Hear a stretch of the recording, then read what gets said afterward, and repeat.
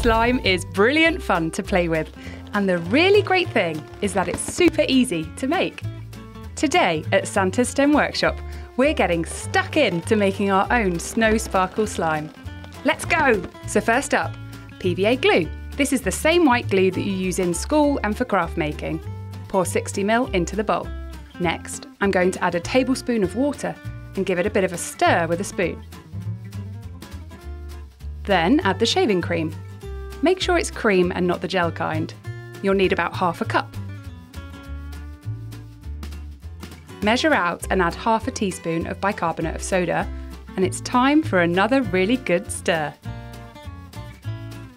This is a good time to add the glitter and food colouring to really make it sparkle and shine. Give it another good stir. Final ingredient, contact lens solution. Make sure it's one containing boric acid.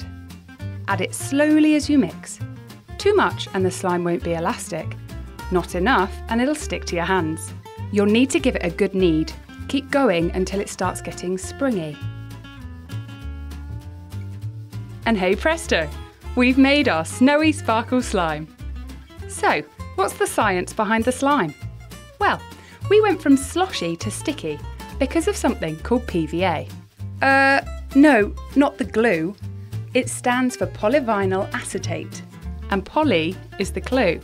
The molecules in the glue are polymers, long chains of molecules which slide past each other easily and keeps the glue flowing.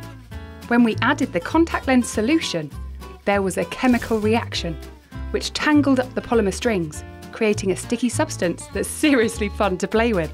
So, that's the science behind our snow sparkle slime. Why not give it a try yourself? You can download this experiment and others at the iet.org/Santa and find out more about polymers as well as lots of other fun activities. And I hope to see you back here at Santa's STEM Workshop very soon. Bye!